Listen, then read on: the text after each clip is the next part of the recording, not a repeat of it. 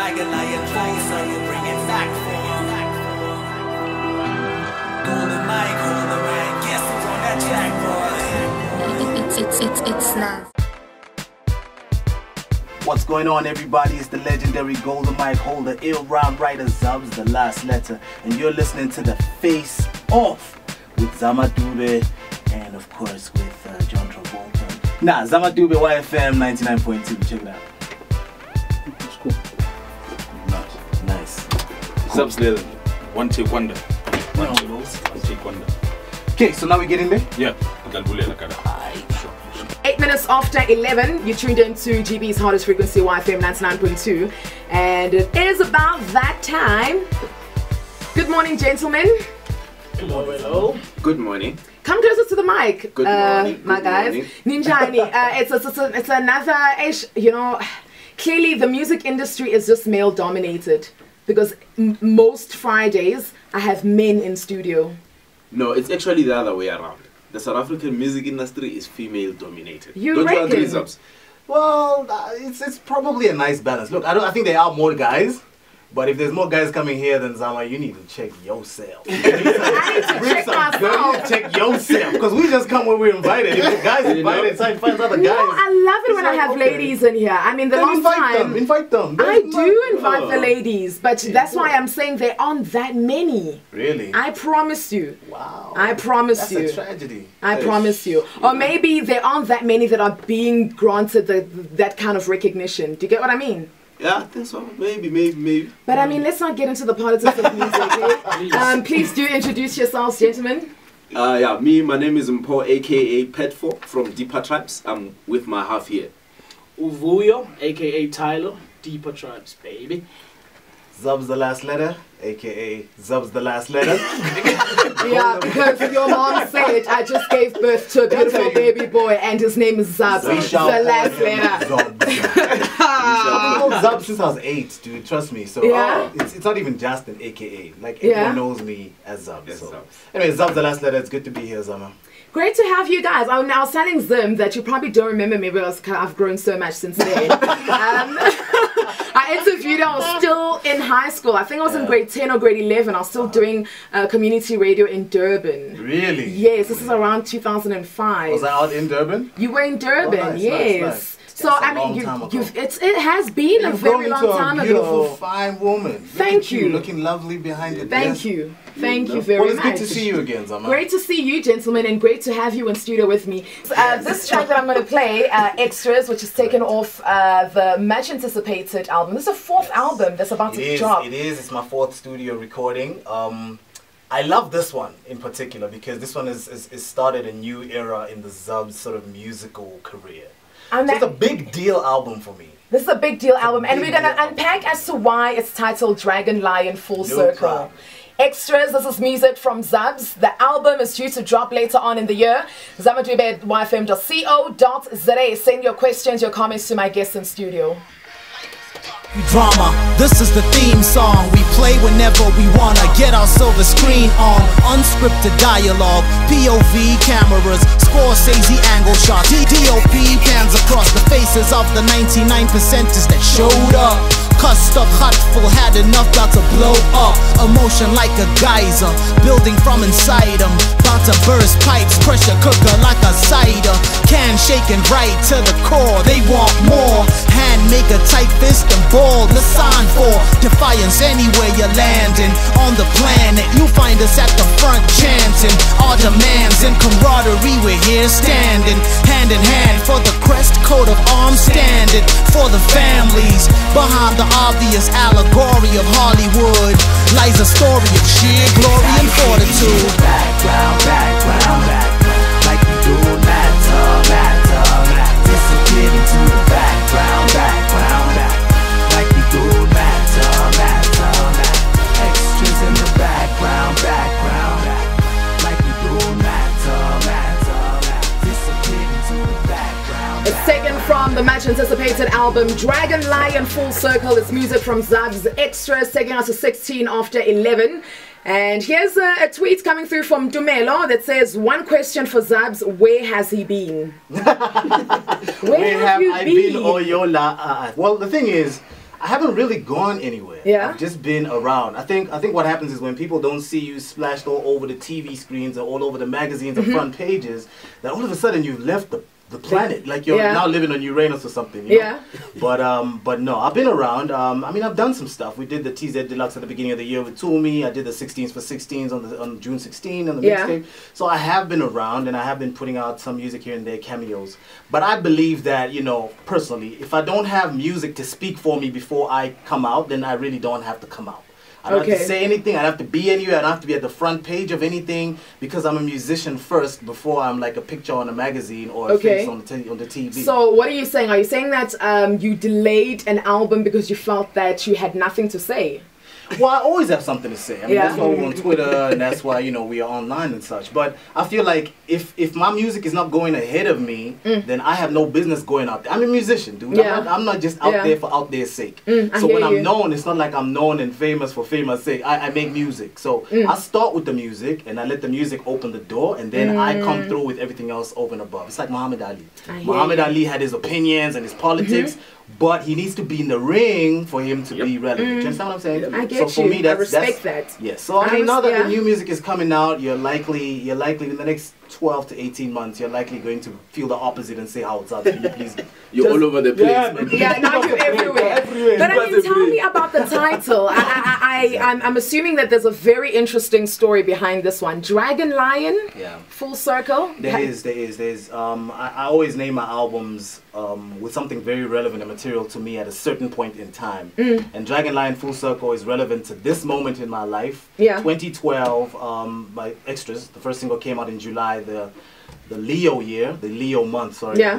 So DragonLion is literally that. We're in the year of the dragon. I was born in the year of the dragon, so we've come full circle.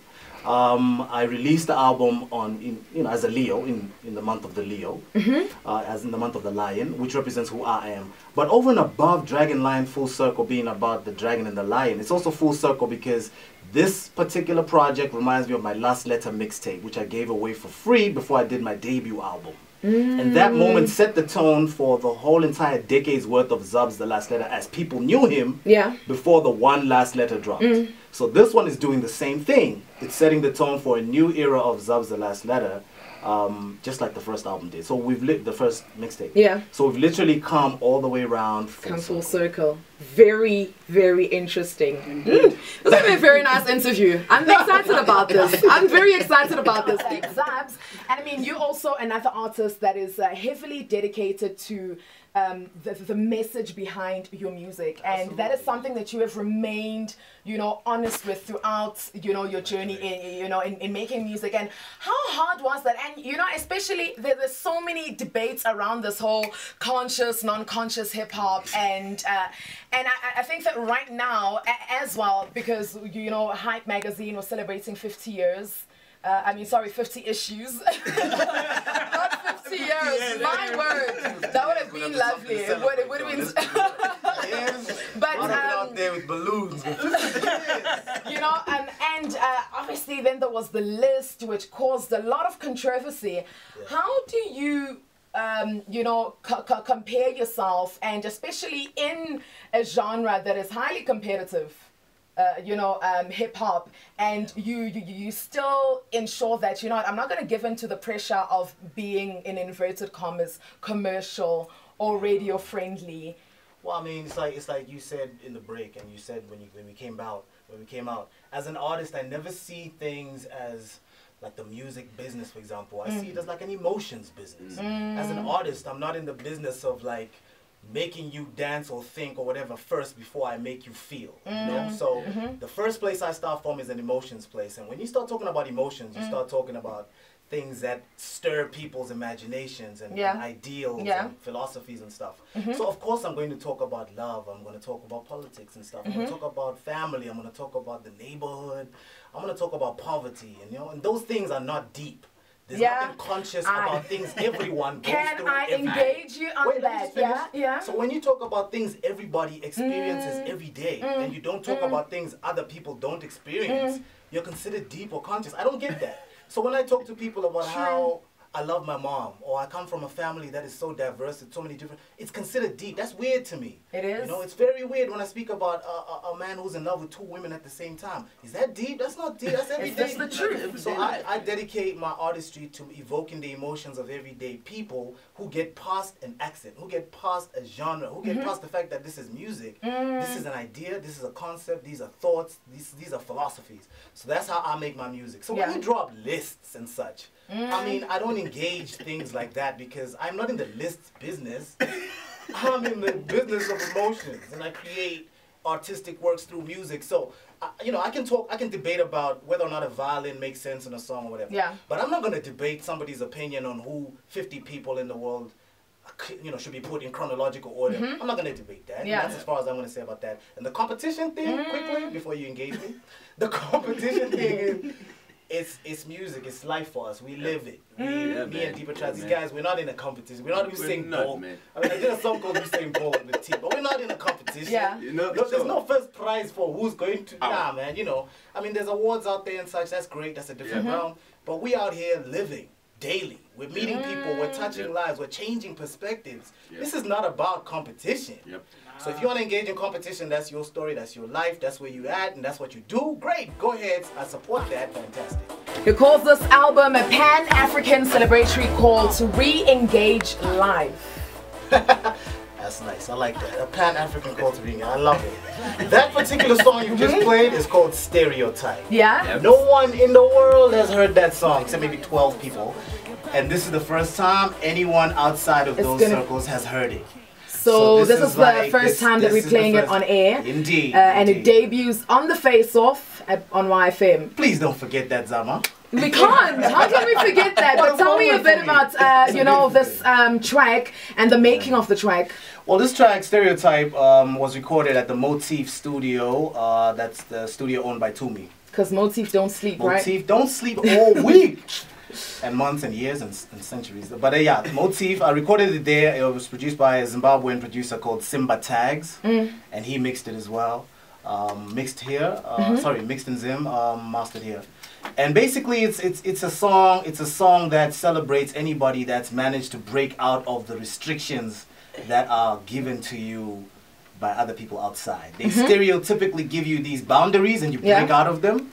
And when you break out of those stereotypes, I toast to you. So this song is like a toast to all those people who overcome stereotypes. I'm going to make it available this afternoon for download. So check my timeline on Twitter this afternoon. I'll give you a link, just like with extras I gave you for free. I'm going to give you this song for free as well. Check my Facebook as well, and check the YouTube for the lyric video. Or this afternoon, you can have it, you can share it with your friends, you can rap to it, and yeah, when I see you live, we'll celebrate it together. So, I mean, you say that you toast to people that are able to, you know, break free of stereotypes and what people call them, or especially, you know, negative stereotypes. Tell me about, I mean, you Zimbabwean born. Tell me about Zambian. Zimbabwean raised, but I know it gets confusing. I thought you were actually... It gets confusing. Yeah, too many. Yeah, all over the place. Okay. It's a Pan-African So when did you move to Zimbabwe? In 1980, actually. That's when my family moved to Zimbabwe, but I was born already by then. Okay, so I mean, but would you say that you have more of a connection to Zimbabwe than you do with Zambia? That wouldn't be correct. That's like saying I have more of a connection to Zimbabwe than South Africa. Yeah. Just different things happen in different countries. I'm not trying to be racist. I'm sorry, Zama, but I'm sorry, but it's the truth. Different countries represent different things in my life. Okay, but let me engage you. My father is buried in Zambia. Okay, that's my home soil. I understand that. Now, my memories of my first love are in Zimbabwe. You understand what I'm saying? Okay. My entire rap career is in South Africa. It's in South Africa. So how can I now... But what kind of relationship do you have with Zimbabwe right now? I love that country. What an incredible country. A beacon for the continent. I was out there for the Haifa Festival earlier this year with Tumi and the Volume. Yeah. We did the Haifa Festival and we just traveled around, met people, spoke to people, met communities. Yeah. Spoke to guys on the ground, got different sides of the CNN story, you know. Which is very, you know, important. And I mean, how do you respond to people when they ask you? Because I'm sure you've had people ask you, of course, do you think that Zimbabwe still has hope? How do you respond to that? How do you respond to that? Yes, I do think Zimbabwe has hope. No doubt. Socio-politically, economically. Absolutely. I don't believe in absolute, utter, dire desperation to the point of hopelessness. I don't believe in that. I don't always agree with people's politics. I don't always agree with political stances and political, policies and such. But I do agree with ownership. I do agree with claiming the roots and the soil that your roots are buried in. I do agree with that. I do agree in a sense of disenfranchisement that African people in general have experienced over the years that needs to be addressed, and it hasn't. There's so many things about the Zimbabwean situation that I do agree with, and others I don't. But one thing I cannot agree with is that place is now just a shadow of its former self, and it's gone to ruins, and nothing good can come out of Zim. I completely disagree with that. So this album, DragonLion FullCircle, it's the 4th album. Indeed. For the people that have been following you since day one, 4 albums later, what is different from this album then? I mean, besides the fact that you've come full circle. Yeah, well, I mean, this one, unlike the others, has got a lot more input from people outside of South Africa. So, for example, I have an artist called 10 Diamond from Zimbabwe. I have an artist called Pompi from Zambia. An artist called Manifest from Ghana. So there's a lot of, and the artwork was done by a Mozambican called Ricardo. So there's a lot more of continental sort of contributions to Africa. Yeah, So it really is a Pan-Africanist. No joke. I wasn't just saying that. You weren't just saying, No. Yeah, and that's just the beginning. There's so much more to unpack, from the record. But I mean, thank you so much for coming in studio, guys, and all the best with your future endeavors. The time is over. They had to give the most talkative girl in the station a 2-hour show. For sure. We need to boycott this movement. Thank you very much for joining me in studio. All the best, and thank you. I will catch you on Monday between 10 and 12.